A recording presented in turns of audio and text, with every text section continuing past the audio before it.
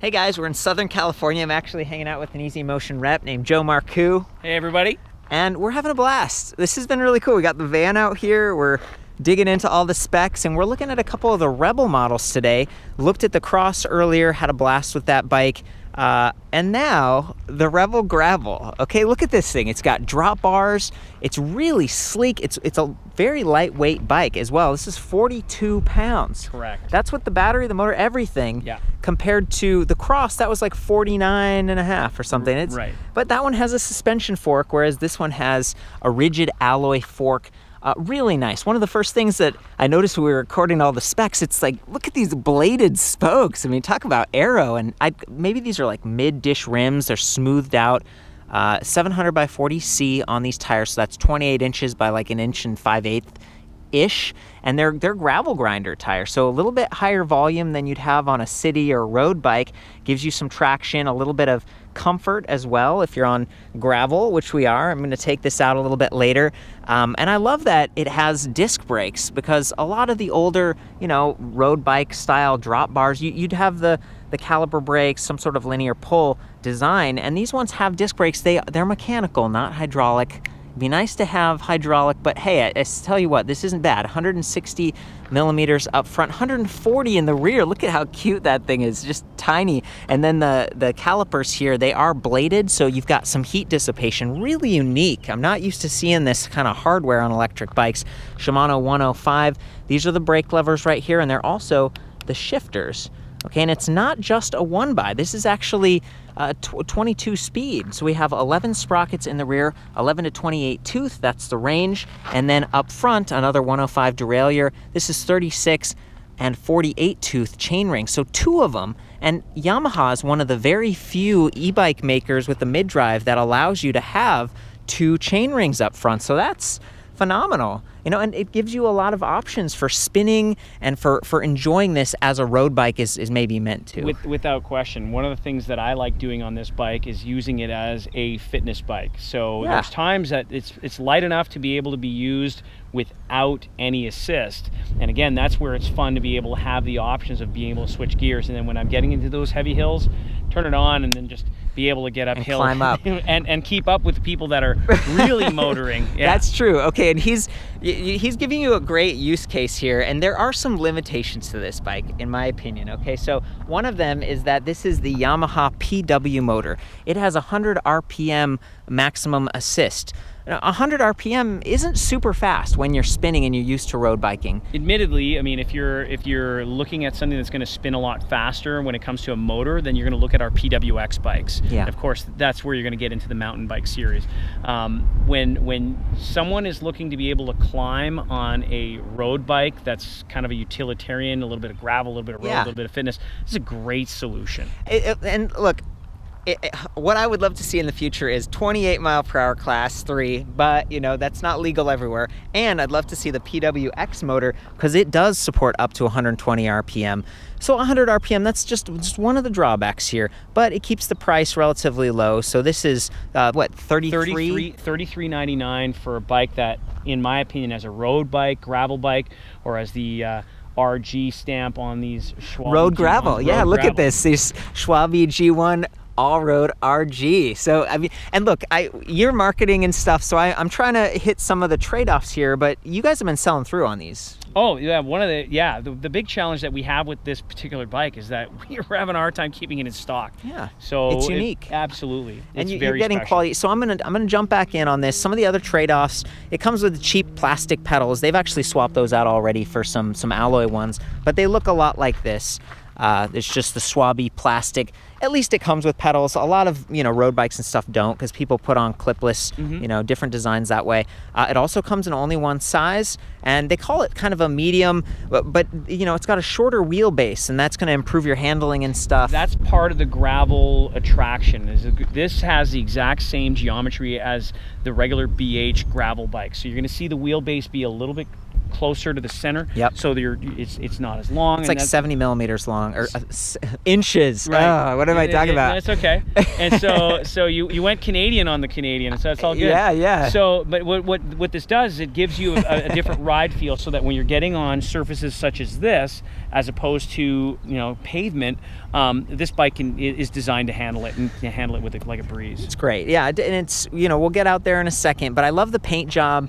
This is like matte black, gloss black, orange accents carried through, just a sticker on the fork. But we do have some bosses here, so you might be able to do like a rack or something like that. Maybe some fenders. There's an eyelet there, fender eyelet in the rear. We've got another boss down here and here, so you could do a rack.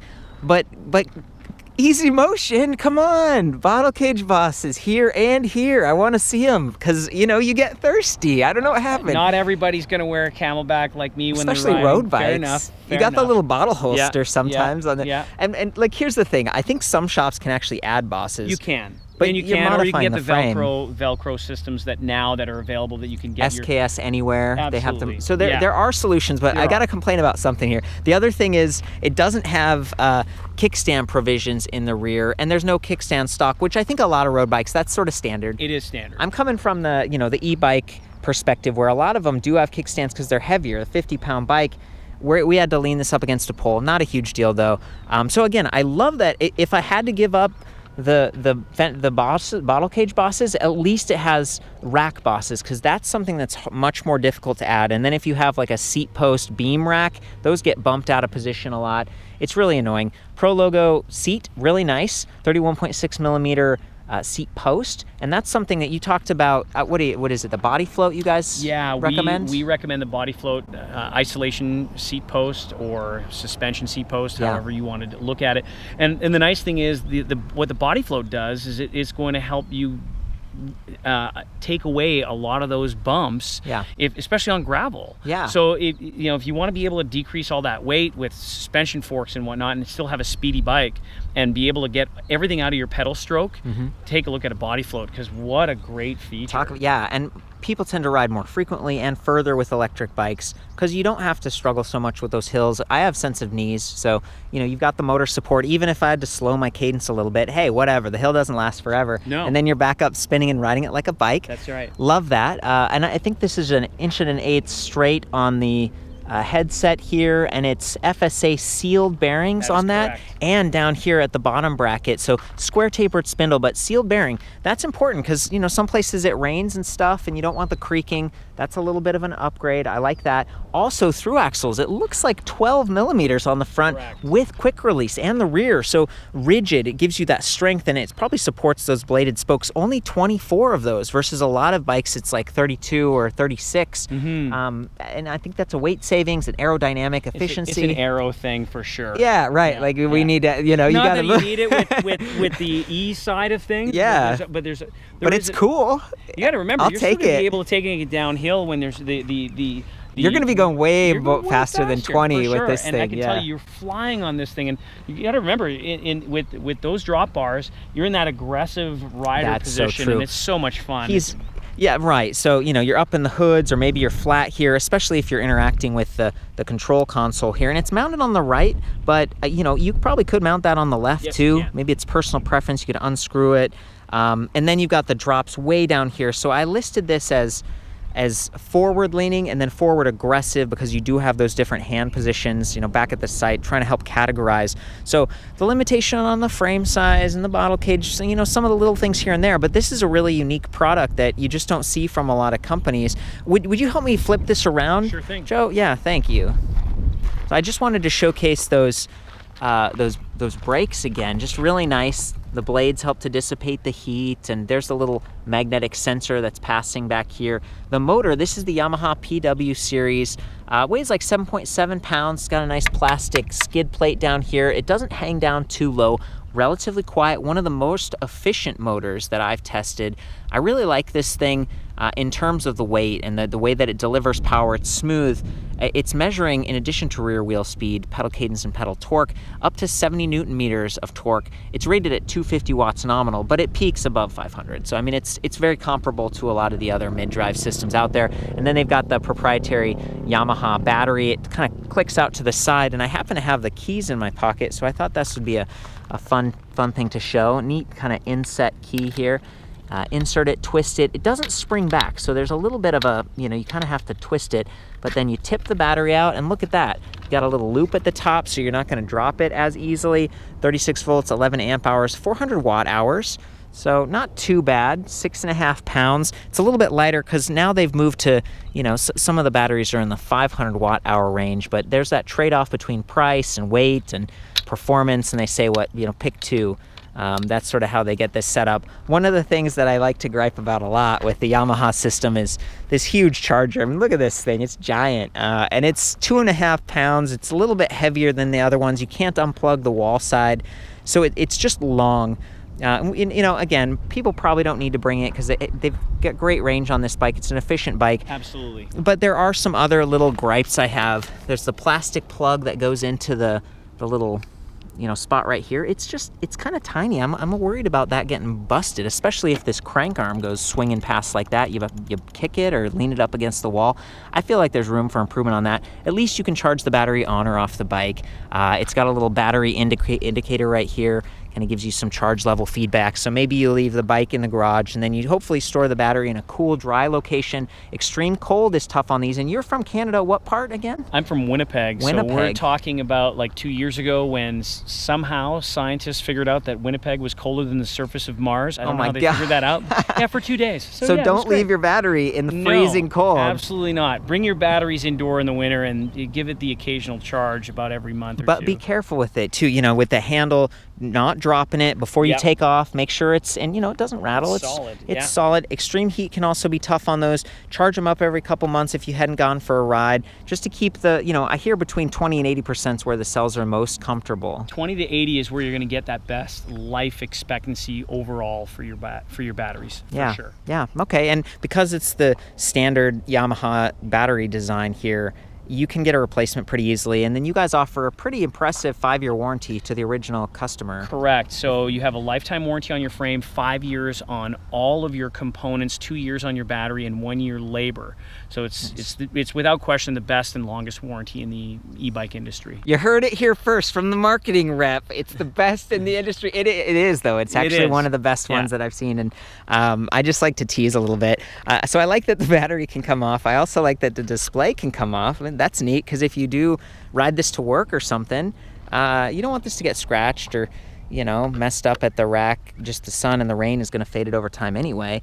And then there's a little micro USB port at the base of the control pad, so you could potentially mount a phone, or you could, there's a lot of different accessories, Garmin's and stuff, and you can sort of charge them on the go. Lights that you could mount around the bike, because it doesn't come with those stock. These tires don't have reflective sidewalls or anything like that. There's little upgrades. I've seen black stickers on Amazon, so you can do stuff to kind of make this more visible. This doesn't come with the fenders straight out of the bat. There's just a lot you can do. I'm kind of thinking through mentally, like, how would I use this? And I think it's just a really sporty bike. It's a sporty bike. Again, think about that climbing position where when you're grabbing these drop bars and you're hanging on from this position as you're climbing, shifting your weight left to right.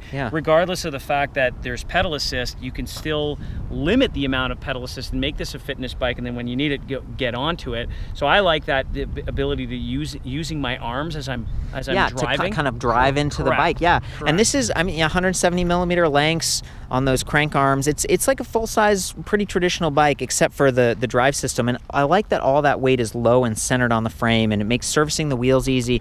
All the stuff that you get from like a quality mid-drive system. So here's the display. Booting it up, you just press this little power button there, and it comes to life pretty quickly. I like that you can swivel it if you're getting some glare. That's nice. This is backlit. It's sort of a faint blue, and we're leaving the sticker on it. Just, this is a new bike. Power meter on the left. It goes up and down depending on how hard the motor's working. Clock right there in the center. Speed, it's in miles per hour. But if you wanted to, when you're booting up, you can kind of hold the power and the S button over here, and that allows you to get into settings and change to kilometers for, you know, for some friendly Canadian friends folks of ours. Yeah. And then down here, we've got this nice battery infographic with 10 bars. So I really like that, 10% increments and then a percentage. So you really know how full this thing is. And they also have range estimates, so I'm going to get to that next. If we press the S button, it changes the readouts from percentage to RPM, that's the pedal cadence, and then average speed, max speed, mile, I think that's maybe like a odometer. Correct. And then, yeah, there it is again, odometer, so it's a little bit repetitive. And then distance, so as you press the up and down arrows, it dynamically estimates how far you can go. And it's an estimate. It's based on how you're riding, the gears you're in, the terrain. Right. Tire pressure. Tire pressure is way more important than people realize. I think that any consumer who's considering getting yourself an electric bicycle, make sure you buy yourself a pump, because within a week, your tire pressure is not the same. I mean, you should be checking your tire pressure every ride. These are rated 45 to 70 PSI. So for a lighter weight rider like myself, maybe I can drop down the tire pressure, but if I hit a curb or something, you can get a pinch flat. Oh yeah, and that's not fun when you're out on the road. No, it's not, you know, but at least with an e-bike, maybe even with a rack, you have some supplies with you. So coming back down here to the range, I'm gonna hit up and go to the lowest level of assist, which is plus eco. It says 84 miles. That's a pretty, you know, sizable range. It's, you know, not the most satisfying. It's basically reducing some of that feeling of weight of an e-bike. Eco is pretty good, you know, 65 miles, and then way up at high, 43 miles at high. That's saying something, and that's what I meant before. Even with like a 396 watt-hour battery pack, to be able to get 40 miles and high, that's Yamaha does a good job. And it's a significant amount of torque at high. You really feel that kick in. You do. Oh yeah, absolutely. You definitely do. So that's that. You can clear some of the trip stats by holding the S button. There's a light button, but this bike doesn't have lights wired in. Is that something dealers can do? Dealers can get that aftermarket and set that up for the consumers who are watching. Kind of nice. Absolutely, yeah, for sure. Yeah, I think that's about it. Joe, would you mind hopping on this? Because I'd love to get the third-person perspective. Sure. What do you need? You need to go for a ride? Yeah, do you have a... Here, let's cut. Want me to get a helmet? Yeah. Joe's gonna go get a helmet. I'm gonna take a quick ride and just, you know, show you the motor and try to get some feedback, and then you'll be able to see this third person. So I'm in the highest level of assist, so it'll be the loudest.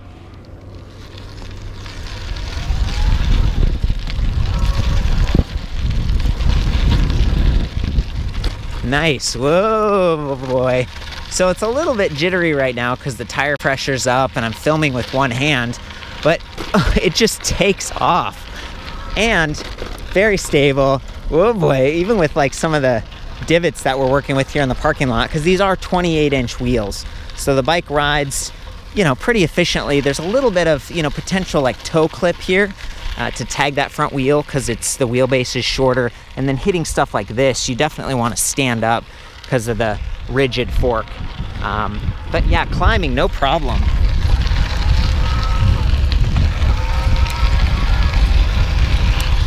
I think I'm up to like the 100 RPM there, and I saw a huge snake, so I want to show you guys this. This is kind of cool. It's something you could see if you're out taking a little ride. Look at that, it looks like a rattlesnake. Oh man, wow, pretty beautiful. Gee whiz, that's a big one too. So be safe, maybe bring like a first aid kit or something. The brake's feeling pretty good, even though they're mechanical, you know, the right brake, that cable has to go further. It's a little bit more effort, and the cables stretch over time, but still, disc brakes are gonna stay cleaner. They allow for those nicer aero rims than the caliper brakes. I'm gonna do maybe a shift over here. There we go, I'm up. They're smooth. Hey, so guess what I saw just up there on the driveway, Joe? It's got to be some kind of wild animal. A giant rattlesnake. Is that right? Huge. Yeah, so watch out, like when you're up there. Okay. Where was it, on the road? Yeah, it's like on the driveway, like right up there. Good to know. Yeah. Maybe I won't go up there, but maybe I will because I'm curious now. Yeah, do check it out. All right. Too close. So Joe's gonna hop on this thing.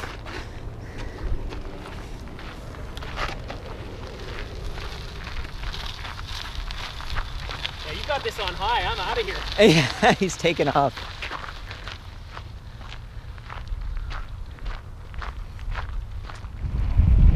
see a little bit of jitter in the frame because this is a bit of a washboard. Maybe he'll stand up for this hit. Yep, there we go. Looking good. Very nice. It blends in pretty well, even with that, you know, mid-frame battery. And I like that you're gonna be able to find that battery in multiple locations. So you could actually ship your bike, maybe by air, whereas you're not really allowed to ship batteries because the size of that thing, the capacity.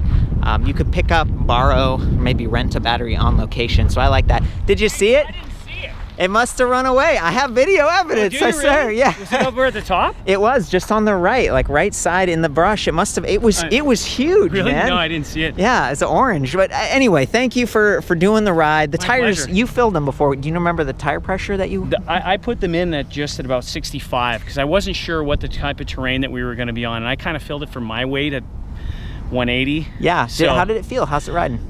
You know what? I mean, obviously, over this bumpy section, The washboard. the washboard. Yeah. I mean, that's where I got off the saddle, right? I mean, if I was going to stay in the saddle, I would have definitely appreciated a body float suspension seat post. But this is, you know, this is the benefit of this handlebar position is it allows me to get my arms to take that.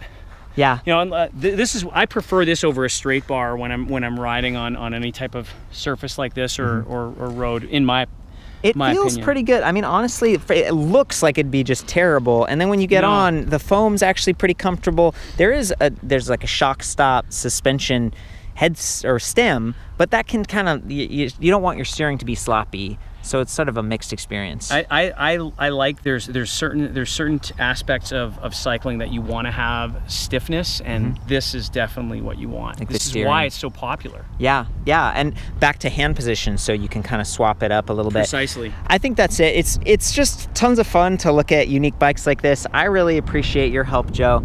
My pleasure. I think that's about it. Thanks, All the measurements will be back at the site. You can ask questions and stuff, and these guys, I'll ask them if there's something I don't know.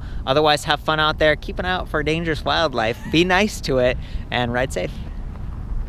Sweet, great job. I want to go see the snake.